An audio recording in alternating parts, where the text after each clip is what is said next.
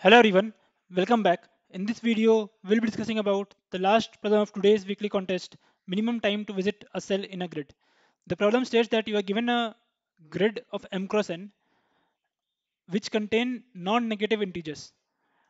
Now the value at each cell, row comma column denotes the minimum time required to be able to visit that cell row comma column. So for example, if the value here is let's say 3, it means that you can't visit this cell row comma column at time t less than 3, right? Now you are standing in the top left of the matrix at the 0th second, and you can move in any of the four directions. Now each movement takes one direction, and you need to return the minimum time required to visit the bottom right of the matrix, right? So you are at the top left, you can move to any directions, top down right left, and you have to reach at the bottom right in minimum time, right? So let's take this example. In this example, we are at this cell at 0 comma 0 at 0th at t equals to 0. Now at t equals to 1 we can take this move. Now why we are able to take this move? Because we we are visiting this cell at t equals to 1. Hence we are visiting this cell at time greater than equals to 1. So which means this movement is allowed. So at t equals to 1 we can move this, we can take this movement and reach this 0 comma 1. Notice that at t equals to 1 we can't take this movement because it says 5, which means we can visit this cell only at t greater than equals to 5. So at t equals to 1 this we reach here. Now at t equals to 2 we can't take this movement because the value here is 3. So at t equals to 2 we come here. Now at t equals to 3 we can take this movement or this movement, right? So let's say we take this movement and reach here t equals to 3. Now t equals to 4 we can't take this movement because the value here is 5. So we can uh, reach here at any time greater than equals to 5. So at t equals to 4 we go backwards, and at t equals to 5 we come forward. Now at t equals to 6 finally we will be able to take this move because we are visiting this cell at greater than time greater than 5. Now finally at t equals to 7 you will be reaching at this cell, which is the bottom right cell, the destination cell. As we are able to reach this cell as t equals to 7, and that is the minimum possible time, the answer here is 7, right? Now how to solve this? We have already discussed a lot of time in the past that given a grid, if you are allowed to move in all the four direction, it means you are given a graph and you have to solve this problem with uh, some graph algorithm.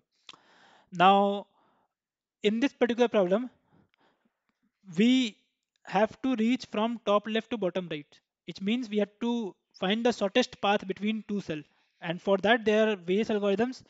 We can use Dijkstra here, right? Okay, we assume that we are using Dijkstra.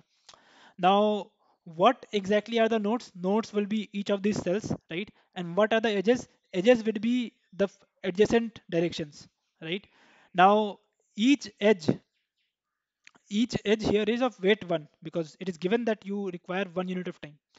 Now only thing that is different than normal Dijkstra here is the edges are timed.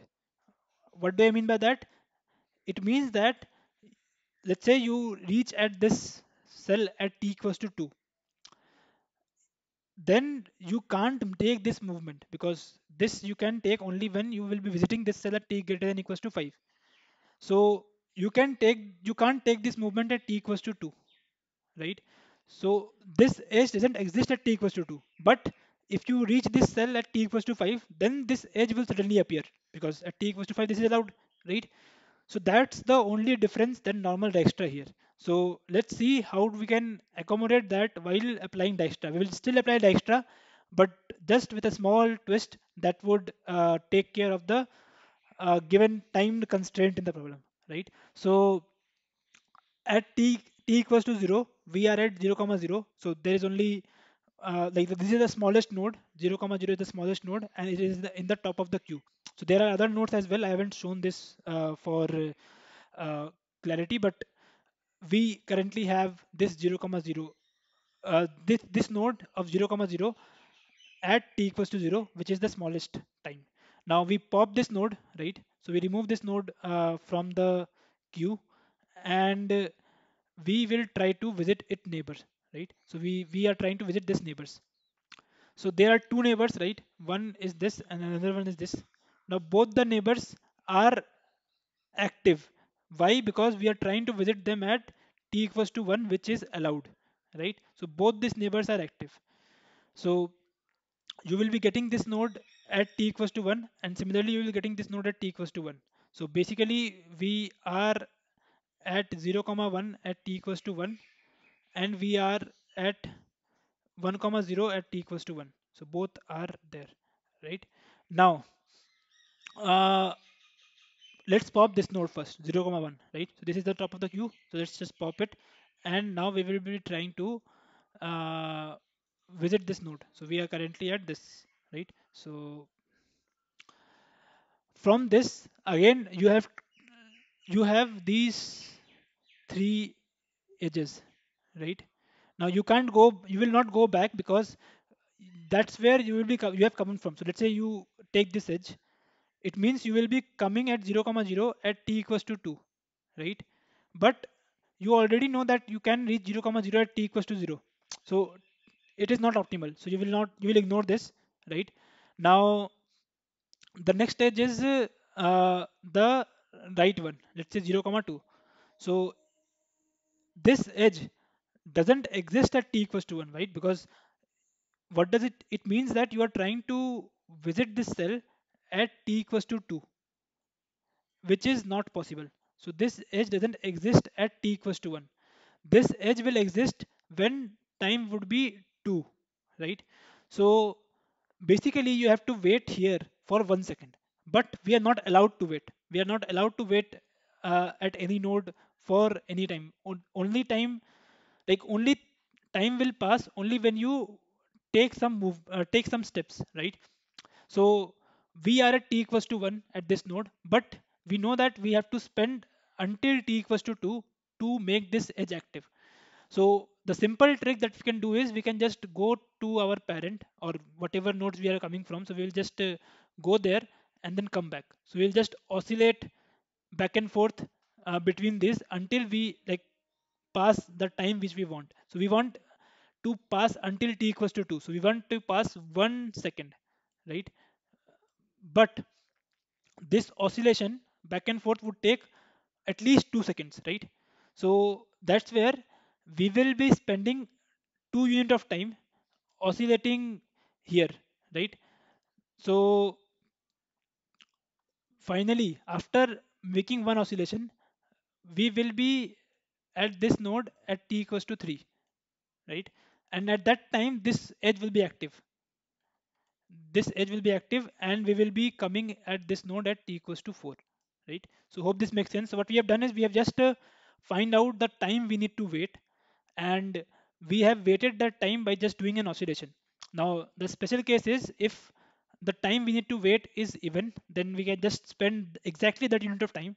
But if the time is odd, we can't spend odd unit of time in oscillation. We have to spend even unit of time. So that's where we will spend 1 more second in oscillation. So that's where we have to wait until t equals to 2, but we have waited until t equals to 3 because of this constraint. Now finally we introduced let's just put 4 here. So we introduced 0 comma 2 at 4, right? So I just kept this field open for one more edge that I know will come. So now we have taken care of this edge as well. So now what's the next? This one is the next edge. So this is already allowed, right? We don't need to wait here to make it make it visible. So this edge is already available, and we can come here at t equals to 2 directly, right? So what we have just discovered that at t equals to 2 we can reach 1 comma 1, right? Now we have completely visited this node, so now we will just pop another node. So this is the top node in our list, so we just pop it out, right? And we are at this node at t equals to 1. So again, let's just try to figure out the edges. So these are the three edges, right? again with the same logic, we will not go up, because going up would mean that we are reaching here t equals to 2, but we already know that we can reach here at t equals to 0. So this is not optimal. So we'll not go up. We will not go right as well. Like right, we know that we can reach here t equals to 2, which is already there. So we'll not go there, right? So the only thing that now remains is go down, right? So this edge, again, it is not available at t equals to 1. It will be available at t equals to 3, because we know that we have to be at least 4 unit of time past till we reach 2 comma 0. So we have to wait until t equals to 3. So we are at t equals to 1, have to wait t equals to 3. So we need to wait for 2 seconds. Now here we can exactly wait for 2 seconds by just doing a one oscillation. So we at t equals to 3, we can assume that, sorry, at t equals to 3, we can assume that we are at this node, and we can make this switch at t equals to 4, right? So what we had just discovered, we have discovered that can reach 0 comma 2, sorry, 2 comma 0 at t equals to 4, right? So hope this makes sense. Now we will pop out another node. The next node is 1 comma 1. So we will just pop this node out. So this is the exact same way we will be applying this Dijkstra until we reach the last node. So just to make things bit more clear, let's just apply this algorithm one more time. So we are at 1 comma 1 at time t equals to 2, right? So 1 comma 1 is this node, right? So we have again four edges, right? So which of these edge will not take care, will not take care of the left one, because we know that if we go to left one, we will be reaching here at t equals to 3, but we know that we already can reach here at t equals to 1, so this is not optimal. So we will not go to the left one. What about the top one? Again, top one, you will be going to this node at t equals to 3, but we know that you can reach this node at t equals to 1 itself. So this is not optimal again. We will not go top as well. Now what about the right one? The right one says that you can reach this node at t equals to 2, like this edge will be active. So basically this 2 comma 1, sorry, 1 comma 2 will be active at this particular time, and hence you will be able to reach this cell at t equals to 3. So basically what we have discovered is, we have discovered that at t equals to 3 we are able to reach 1 comma 2, right? Now finally the last cell, which is the down one, again this is available because we are at t equals to 2, so this is allowed. So again we at t equals to 3 we would be able to reach 2 comma 1 as well, and we will just insert it in this position, right? So hope the entire algorithm makes sense. The only thing that change in normal Dijkstra is the waiting time, because we know that we have to wait. We are just oscillating back and forth, right? Now one last thing that you need to take care in the problem is, it says that you need to return -1 if it is not possible. So when entire thing is not possible, only when, let's say this is 2 and this is 2. So basically you can't make even the first move. After you make first move, you know that you can oscillate, right? But if you don't have the liberty to oscillate itself, you can't do anything. So if these two nodes itself are greater than 1, it means you can't even take the first step, which in turn means you can't spend any time at all. Like you are at t equals to 0 and you will be stuck at t equals to 0 forever, and hence the answer will be -1. So that's the only case where the answer will be -1. Otherwise, you know you have one step and you can oscillate as many times as you want in that particular step and reach every cell that you want, right? So let's look at the code again. Strongly encourage you to code it yourself first before looking at my code, so that you can able to grasp this concept a lot better. So the code is simple. We just fill initially every cell with 10 to the power 9, the maximum possible time that we can reach to that node, and 0 comma 0 we fill it with 0, because we know that we are t equals to 0, we are at 0 comma 0. Now we put every node in a cell, in a set. So again you can use priority queue here as well. I am using set because that's what I found intuitive with. So you put priority queue here, and you will insert every node with its time to reach, right?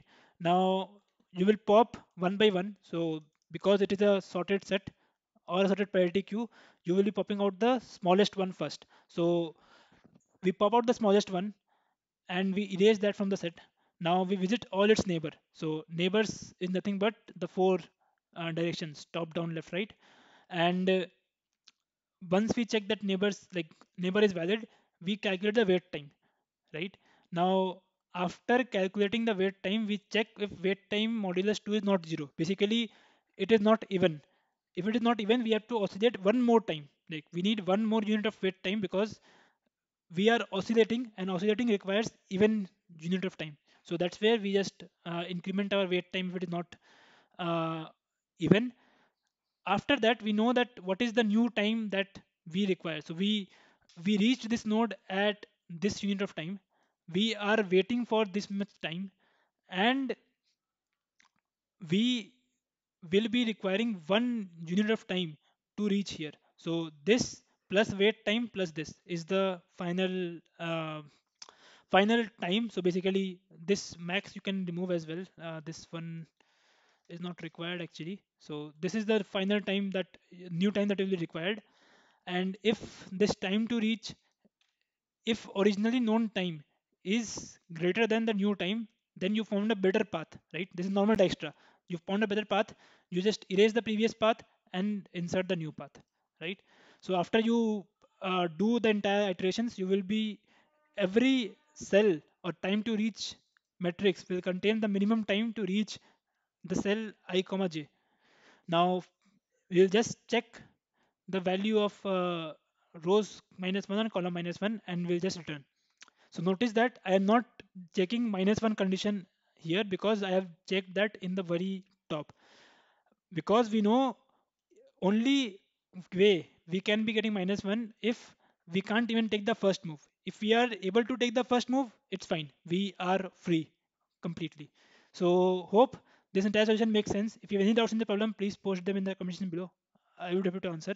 If you like the video, give it a thumbs up and do subscribe if you're not already. I will see you in the next one. Thank you.